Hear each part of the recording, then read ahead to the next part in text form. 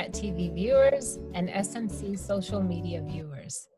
I'm your host, Tina Cabral.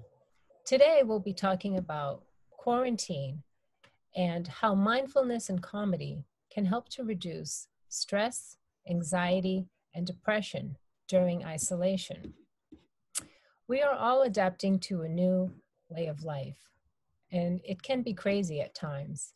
And we are all adapting to it in different ways. For some, it's been quite difficult, almost unbearable. If we as a society don't take the proper protocols to sustain our mental well-being, then we'll simply have another crisis on our hands. Joining me today to talk about this important conversation is my dearest friend, Dr. Licia Ruglis, who is a clinical psychologist licensed in the states of New York and New Jersey. Thank you for joining me today, Licia. Thank you for having me, Tina. I just wanted to share a little bit more about my background and experience. So as you mentioned, I'm a clinical psychologist licensed in the states of New York and New Jersey. I've been practicing in the field of psychology for over 20 years now. And my clinical areas of expertise include the assessment and treatment of stress, trauma, post-traumatic stress disorder, and substance use disorder. And so I am very happy to be here to talk more about the impact of COVID-19 on our mental well-being. Now, I know we've had discussion on mindfulness pre-COVID, and since then, studies have shown that there's been an increase in stress, depression, and anxiety. Now, can you give me any your thoughts on these conditions and how to reduce them? Well, Tina, we are in an unprecedented time as a country in the world where we're all exposed to and we continue to experience what we're calling the mass trauma of COVID-19. And we call it mass trauma because we're all experiencing it together. And understandably, there's been a rise in the levels of stress, anxiety, depression, sadness that people are experiencing in response to COVID-19. It's a very stressful and traumatic situation. And so a lot of the stress and the anxiety may be related to, will I get COVID or not? Losing a job, disruptions in their work life, school life. Some people are finding that being home with their spouses, with their parents, with their roommates all day, every day, it's now bringing up a lot of challenges. There are definitely a lot of worries about what the future will look like. What will life look like for us after the social distancing ends? When will the social distancing end? Will we be able to go back to the way things were? Or will things be radically different? And what will that radically different look like? We're still trying to make sense of that. Absolutely. And yeah, it's hard because you really don't know what the future is with all these uncertainties. Yeah. Life is really in the now, and that's a huge loss for everybody. And I know that with mindfulness, it's important to stay grounded, which is one key aspect. And being very intentional, humble, and even dismal, yet not sad, to help not lose sight of this reality, while also finding the balance to tend to oneself or self-care. And I know escapism, such as listening to music. I know I listened to a lot of music from when I was growing up, nostalgic music, movies to bring you back to sort of a more comforting time can be very helpful. But it's key to find the balance between staying grounded in this tragic reality we're in and also engaging in healthy forms of escapism. And yes, being a comedian, laughter is definitely the best medicine and helps boost the immune system, wouldn't you say? Yes, I would definitely say that. This theme of balancing, sort of fully being present in the moment with also finding ways to distract from painful experiences. You call it escapism, you know, I might call it adaptive coping, that there's sometimes when we need to shift our attention away from all the pain that we're hearing about in the media. There's a lot of loss and a lot of grief emerging. You know, we're mourning the loss of the way things were, our sense of normalcy. We're hearing about a lot of deaths on a daily basis. We see that racial ethnic minorities are dying at a higher rates from COVID-19, and that's painful to see. We're learning about these deaths through the media, and that's vicarious trauma for a lot of us. We're hearing about a lot of people losing their jobs. The unemployment rate is about 25% now as of this week. People have lost their financial security, and we don't know when people are going to be able to regain that.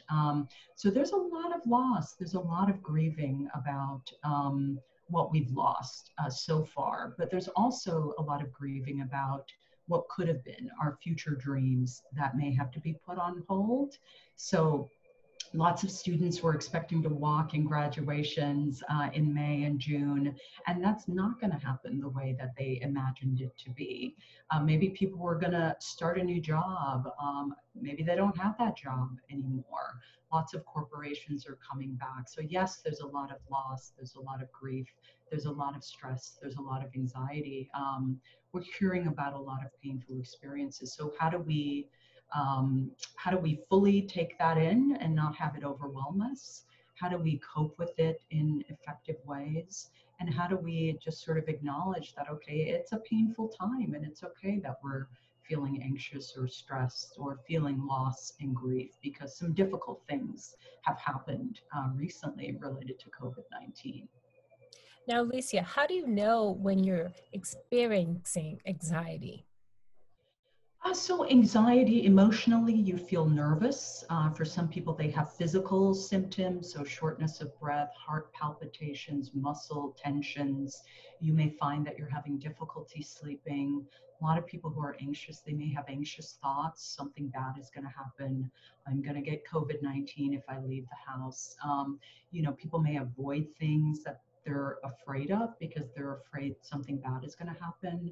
So there is good avoidance, right? We know we need to physically distance and stay away, you know, stay far away from people. But there's the extreme of that where some people may think, okay, I can never leave my house again, or, you know, I'm going to get COVID-19. And that's extreme and can contribute to more stress and anxiety, because you don't get to discover that you can go out there in the world, you can take precautions, and that you can come back home and be okay. Right. And so I know with comedy, we tend to channel or redirect our nervous energy where Yeah, sometimes it's not so intuitive, but we actually are taught that before we go on stage. And yeah, that can turn to be sort of, you could develop a uniqueness or a niche as a result of yeah, that. So I remember when I yeah. first went on stage about 4 years ago, I was so incredibly nervous. I didn't know, Right, literally understandably. thought I was going to faint or vomit or both. And Right, luckily I didn't, right, though I subsequently joked about that at a later performance, and the audience just got a kick out of that, you know? So right. it's kind of like owning my nervousness and redirecting. Sure. And Yeah, and I think that was a pretty safe way of dealing with my yeah, nervousness. But Lacey, yeah. how would you know whether these feelings are normal or not? And when do they become a psychological disorder? Right. I really like that example, Tina, of feeling nervous before a performance, because that's normal. And actually, some anxiety is normal. It's adaptive. You know, it actually improved your performance once you were able to to name it, and you know, it enhanced your performance. So some anxiety is normal in terms of performance, doing well in a job interview. And a lot of what we're feeling now in terms of the anxiety related to COVID-19, that's normal as well because it's an abnormal situation. Now, when does it cross the line into becoming a disorder? Is when you're feeling that anxiety very intensely. It's debilitating. You're not able to function in your day-to-day life. Difficulty getting to work or taking care of things at home or even in your relationships. When it becomes so emotionally distressing and debilitating, then it's possible that you've crossed over into developing an anxiety disorder. And so you may want to seek a consultation with a psychologist or a psychiatrist. In any event, what we want to be thinking about is how people are coping, and working on helping them to build resilience. So you found a way to cope in that moment by, okay, giving voice to it. It became a part of your routine, and people liked you for that. So some coping strategies are more adaptive than others, and people have different ways that they like to cope. So, for example, turning to family members and friends for support, exercising, reading, listening to music, watching movies. These would all be considered adaptive coping. On the flip side of that, people may turn to alcohol or drugs as a way to cope. We do know that there are concerns about whether drinking will go up. The liquor stores were deemed essential services, and we've heard that sales of alcohol have gone up. And so there's some concern. Is that going to contribute to problems? Now, I don't think drinking necessarily has to become a problem if you're keeping your drinking levels at the recommended daily drinking levels. So the National Institute on Alcohol Abuse and Alcoholism, I'll share a link in the notes, recommends that women do not drink more than one drink per day and no more than 7 drinks per week. And for men, no more than 2 drinks per day and no more than 14 drinks per week. So if you're keeping your drinking at or below those levels, then theoretically you shouldn't develop a problem. But if you're drinking well above that and you're drinking heavily and it's causing problems, again, you're not waking up on time for your job, you're neglecting your children, you're neglecting your work, then you may have to consider, reflect on, okay, what is this excessive drinking about? What's underlying the drinking? And is there a more adaptive way that I could cope with the stress that I'm feeling?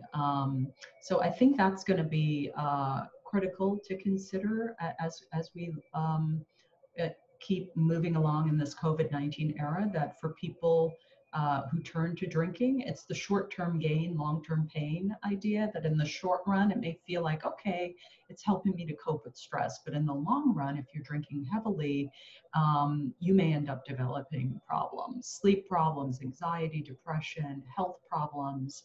And so you want to just pay close attention to how you're coping and make sure that it's on the more adaptive side of coping.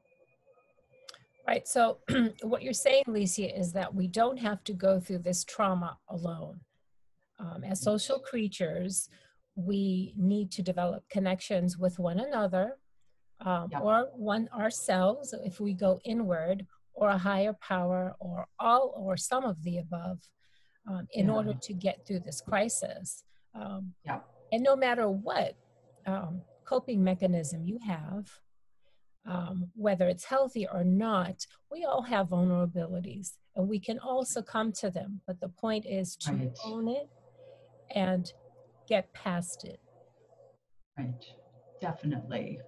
Adaptive coping, building resilience, and you don't have to go it alone. I think it's critical to remember that social support, building community, having dialogue, that this is going to be a helpful strategy as we keep moving forward.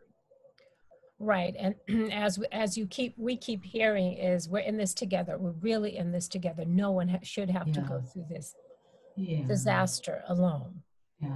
And so there are a lot of concerns of people who have PTSD in response to COVID-19. Can you tell us, Licia, what is PTSD and how can one minimize the risk of developing it? Right. So PTSD stands for post-traumatic stress disorder. And like you said, there are a lot of concerns that we're going to be facing a mental health crisis after COVID-19 eases up, that a lot of people are going to be suffering from psychological trauma. But we know from the research that there's not a one-to-one link between experiencing a trauma and developing PTSD. There are lots of risk and protective factors that determine whether someone will develop PTSD after they've been exposed to a trauma. So, for example, how severe was the trauma? Was someone killed or injured? Were you on the front lines or did you hear about it from someone else? We know that for a lot of the doctors and providers that are working directly with patients with COVID-19 in the hospitals, that they're witnessing the devastating effects of COVID-19. They're witnessing a lot of people dying. They're feeling this sense of helplessness because they're not able to cure the people that end up going on to die. So that can contribute to more intense and more severe post-trauma reactions.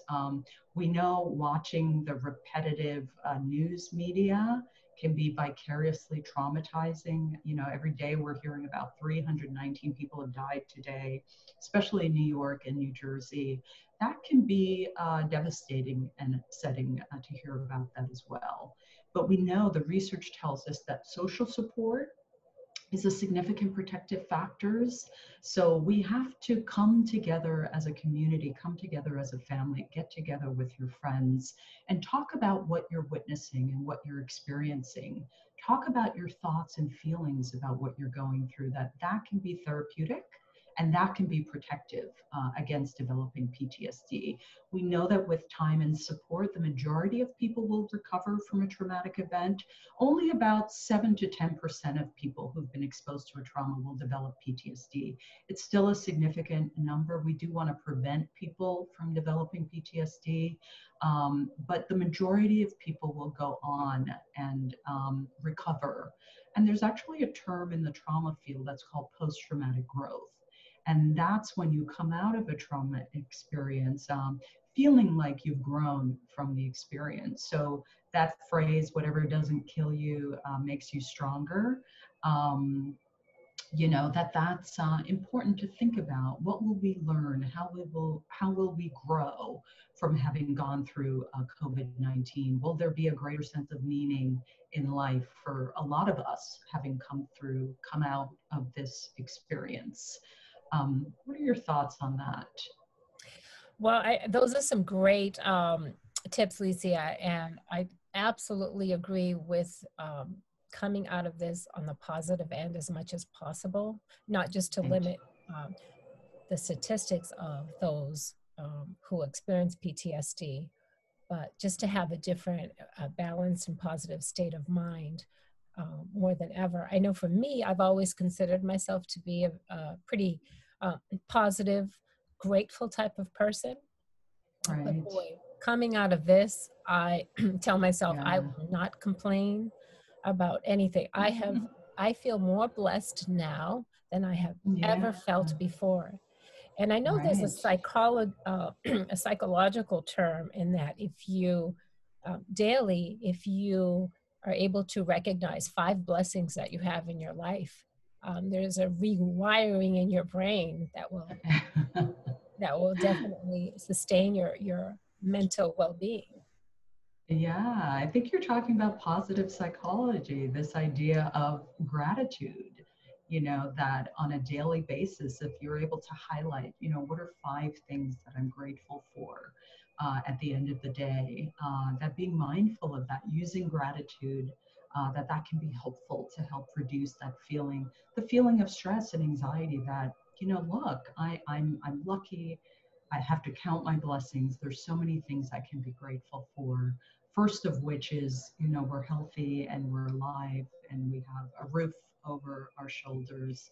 For a lot of people, you know, the opportunity to work from home is a blessing in itself. Unfortunately, not a lot of people have that opportunity, and that's something we need to work on as a society.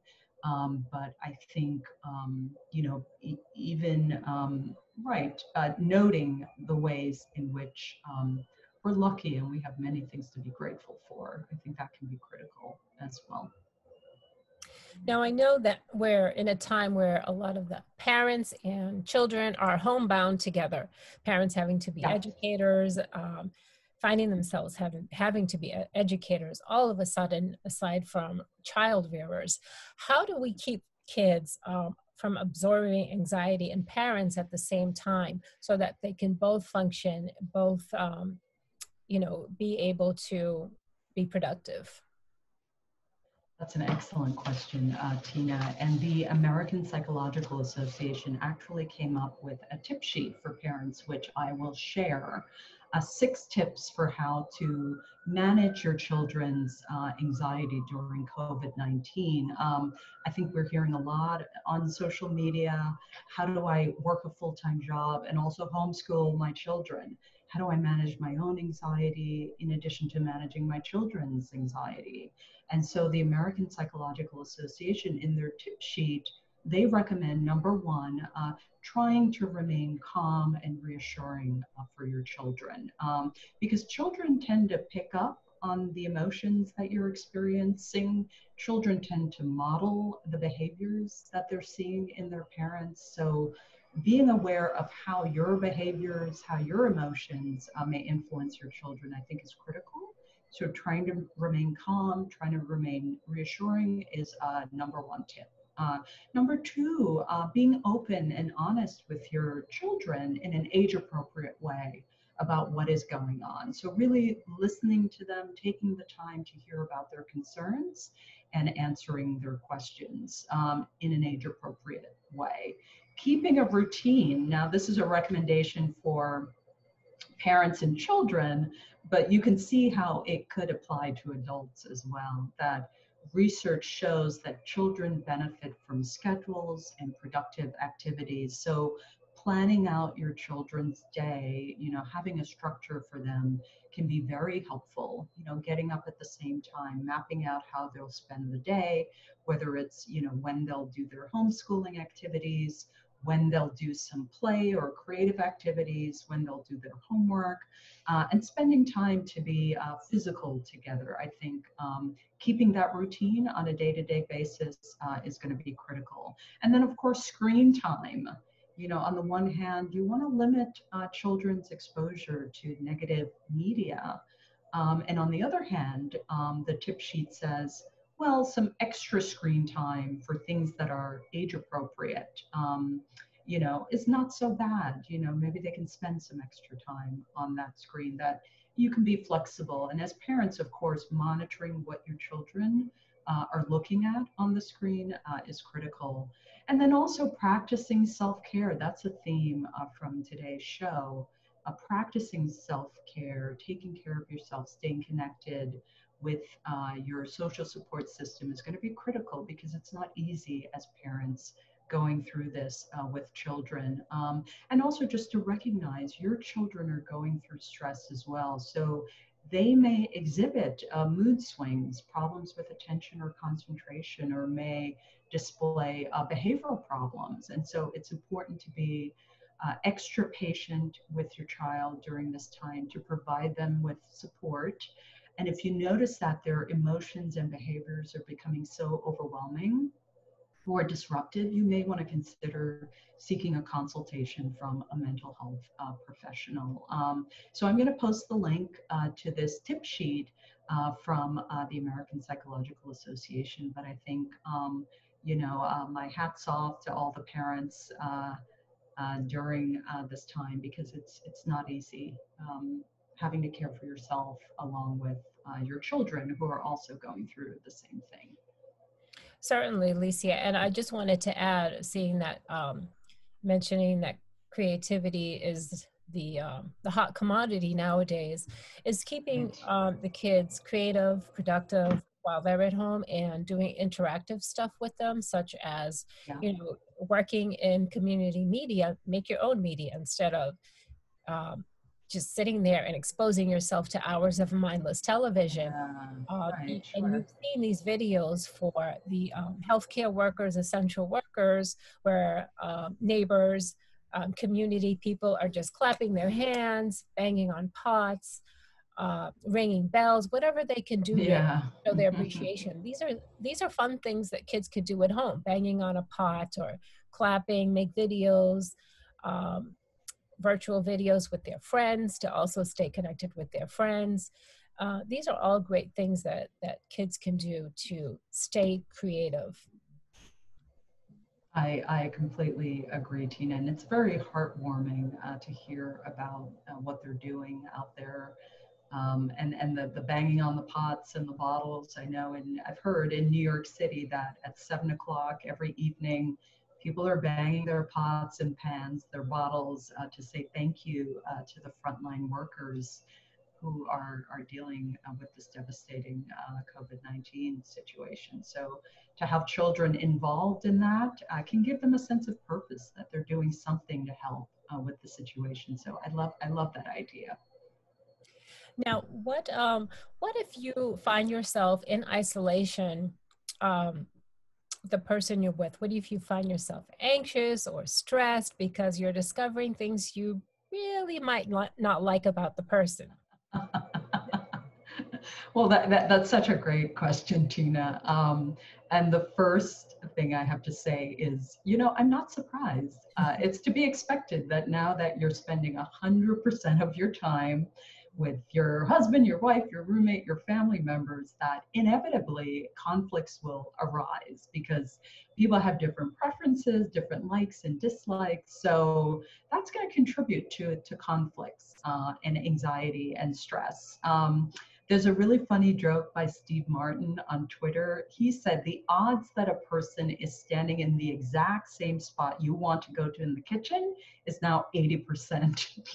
And I just laugh at that because it's so true. So the first thing, I recommend is to just radically accept that, okay, I'm spending more time with these people, with this person, and, it makes sense that there's going to be some conflict.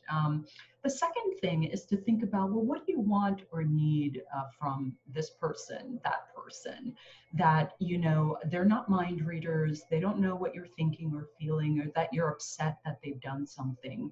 So communication is going to be key to be able to articulate, okay, this is what I think about this is how I feel about this, and to ask for what you want or what you need. Now, you can ask for what you want or need, and the person may or may not be able to give you what you want. So there's also that piece of it as well. The only person that we can change is ourselves. So we can control how we communicate. But we may not get what we want. So in that case, being willing to negotiate, being willing to compromise. I know for a lot of people, the conflicts may be around keeping the apartment clean, dishes in the sink, cleaning the bathroom, the mundane things of life. But, whereas one person may not mind a sink full of dishes, another people may get really stressed and anxious that the sink is full. And so I think it's important to just have a dialogue, to communicate, and to be willing to compromise. If your roommate doesn't like to do the dishes, maybe you'll do the dishes and they'll do something else like clean the bathroom. If ultimately your roommate is just not willing to compromise, not willing to budge, and continues to cause stress for you, then you may want to reconsider when COVID-19 eases up. Is this the person I want to keep living with? You'll have options and choices, hopefully, as COVID-19 eases up, and the lease will run out at some point. So you can decide to live with someone else. But the first step, I would say, is radically accept there'll be some tensions, and then communicate what you need. Ask for what you want in a way that will help you to get what you want.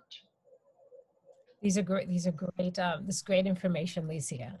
So, and just to add to what you said, I think it's also very important, and as a psychologist, you can attest to this, is to be mindful or to distinguish between a person's set of behavior patterns and the person Yeah. themselves. So you're dealing with two Right. separate entities, Sure. often the case. Yeah. I know with me Definitely. being a comedian, there's Tina Cabral, there's the person, and then there's the character. So that's a separate entity. Right. She has her own set of idiosyncrasies. I Right. know when to draw her in when it's Yeah. necessary, and then when to leave her in her lane when it's necessary. So I think Yeah. it's important when people Yeah. enter to know Yeah.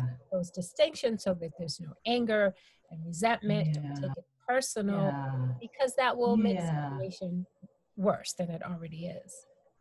Yeah, I completely agree with you. So instead of telling your roommate they're a slob, which is sort of characterizing the whole person, you would want to just describe their behaviors. You keep leaving your dishes in the sink. That's describing a behavior versus making this global statement about who that person is, which would just create more anxiety, more tension. So I agree with you of making that distinction. These are behaviors that the person is engaging in, and you can ask them to work on changing their behaviors.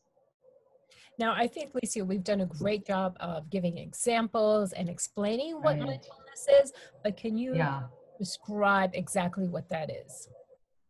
Okay, so mindfulness is learning how to be fully present in the here and now, in the moment that we're in, and learning how to observe and describe your experiences, your thoughts, your feelings in a non-judgmental way. So most of the time, I think a lot of people are living in the past. Why did this thing happen to me? Why was I slighted? I didn't get that gig. This thing didn't happen for me. So there's a lot of rumination about the past. So that's living in the past. And a lot of people are anxiously worried about the future. Of course, as I said earlier, it makes sense that we're anxious and worried given COVID-19. But sometimes, it's important to not live in the future too much either, because it takes you away from the here and now. So, again, the here and now can be particularly painful for a lot of people. So we want to find ways to cope with it instead of avoiding it. And so being able to stay in the moment, to be able to stay with and name those painful emotions, I think is critical.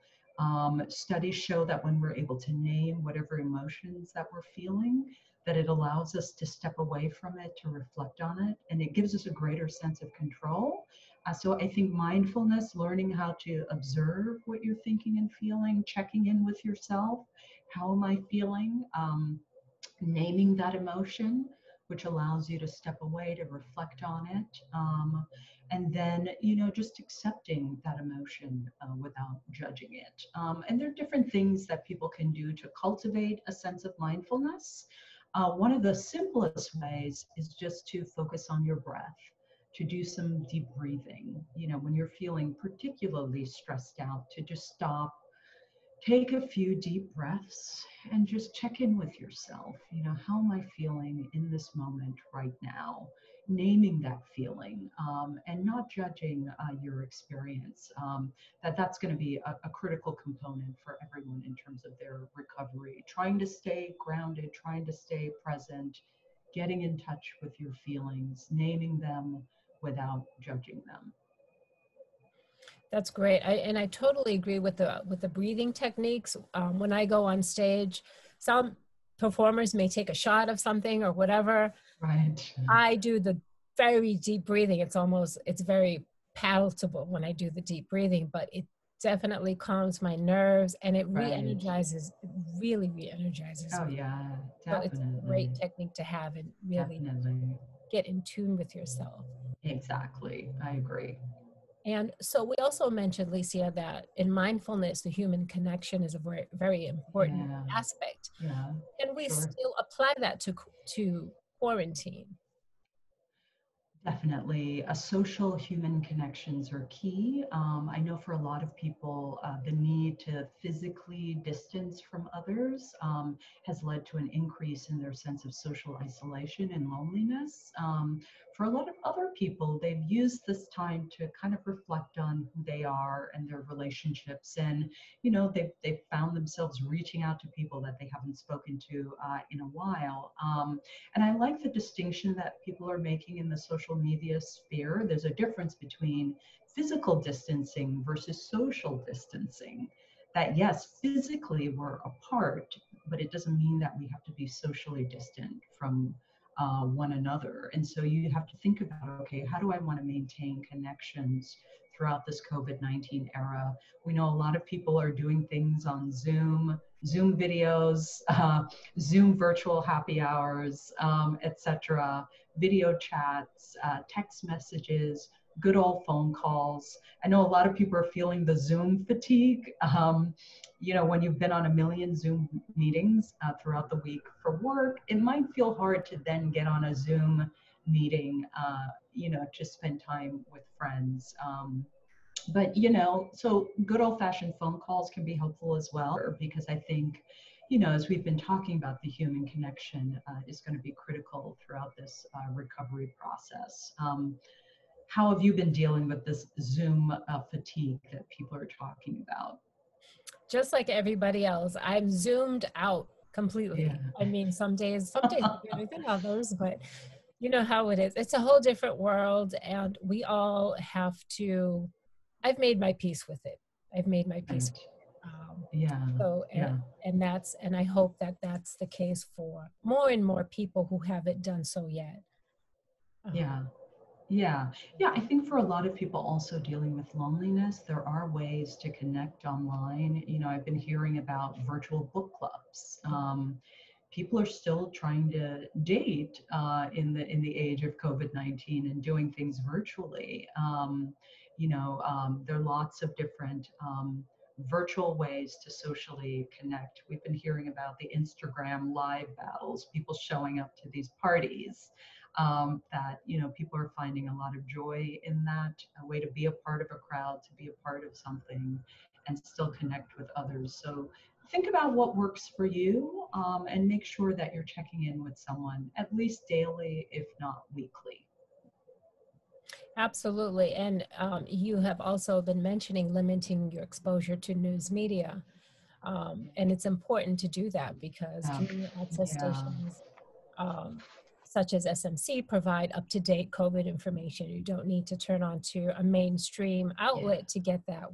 yeah, We call them yeah, from the experts and provide them yeah, directly to you. And with messages also from people just like yourself, community members who are dealing with the same thing that you're yeah, dealing with. So yeah, it's important to know where to get your information from and to limit exposure to different types of information, which goes back to how other ways of dealing with COVID yeah. positively. Can you talk about some of those other ways? Sure, sure. I definitely want to echo your recommendation. I'm definitely trying to limit my media exposure. I check the news in the morning and at the end of the day.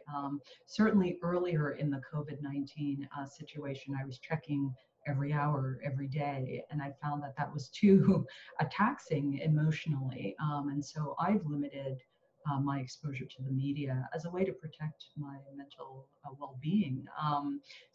In terms of other positive strategies, number one, validate your anxiety and your stress. It's okay. It's normal to feel the way that you're feeling because of COVID-19. So validating those feelings of stress and anxiety. Number two, I love this strategy from Dr. Robert Leahy. He wrote a book called The Worry Cure, and he talks about, are your worries productive or unproductive? So productive worries are things that you can take action on now. Um, so worries about COVID-19, we know that there are things that we can do to protect ourselves. Wearing a mask, washing our hands, using hand sanitizer, etc., physically distancing. So these are things that are within our control. Think about what's in your control. what can you take action on that's within your control? And the other things that are outside of your control, you have to work on radically accepting. Also, we're going to have to learn how to tolerate a bit of uncertainty. I know that's hard for a lot of people. I can be hard for myself as well. But since we don't know when COVID-19 will end, since we don't know what the new normal will be like, since the information is changing day by day, there's a way in which we have to learn how to tolerate uncertainty. And as new information comes in, we will make different decisions. We will take different actions according to the messages that we're hearing, the factual messages that we're hearing. So I think that's going to be important, learning how to tolerate uncertainty. And finally, continue to work on your life goals.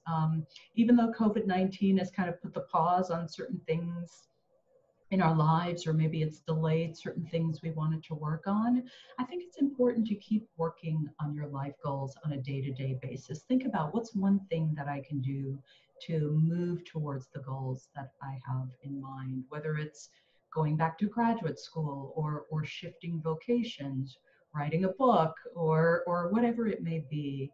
Keep working on your day-to-day goals, because it's going to help add to and give your life a sense of meaning, a sense of purpose, that there's still something that you're working towards. You don't have to throw that out.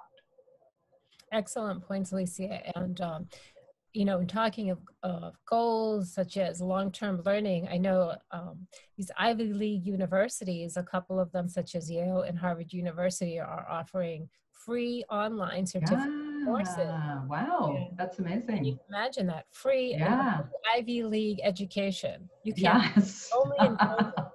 Right, People should take yeah. advantage of resources Oh, yeah, wonderful idea. Yeah, yeah, and get a we'll put the certificate. information up for our viewers Yeah, to see that. okay, excellent. Good, good. Alicia, as we start to wrap up, our viewers want to know how are you as a healthcare professional, a person who's also in the front lines, dealing with this crisis as you're helping others deal with it at the same time?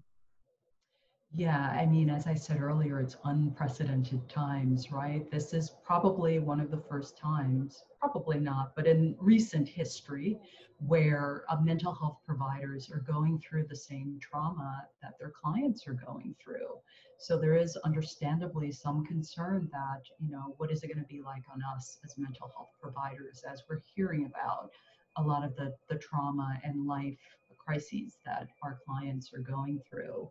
And all of the strategies that I mentioned earlier about positive coping, I try to do that myself. Self-care, I try to get enough sleep, I try to eat well, I try to exercise. Social support, I turn to dear friends like you, Tina, my sisters, my parents, my spouse. I turn to my social support system as a way to get to talk to. And then I also have a peer support group. I have a monthly group of clinical psychologists. There are about five of us, and we meet on a monthly basis. And we're talking about COVID-19 and the impact on us and how to cope. And then I try to find meaning, a sense of meaning in the work that I'm doing, that my work is making a difference in people's lives, and that this time is particularly critical in my clients' lives. And so I'm honored that I get to be there on this journey with them. And I also take a lot of strength from my clients who are persevering and are making it through this tough time. So I'm inspired as well by the people that I work with. And so, I'm glad that I can be there to provide that support, but I'm also taking the necessary steps to make sure that I don't get burnt out or that I don't suffer from vicarious trauma as well. And doing things like this as well can be helpful to me, that I can come on a show like this and share my knowledge, my expertise, some tips and strategy for the Somerville community. I'm very thrilled that I was able to do that. Having grown up in Somerville, I'm glad that I can give back to the city. That's great. And I know your clients are very lucky to have you. Thank you for coming on the show today. I'm so glad to hear that you're taking the proper steps to self-care. Thank you, Somerville.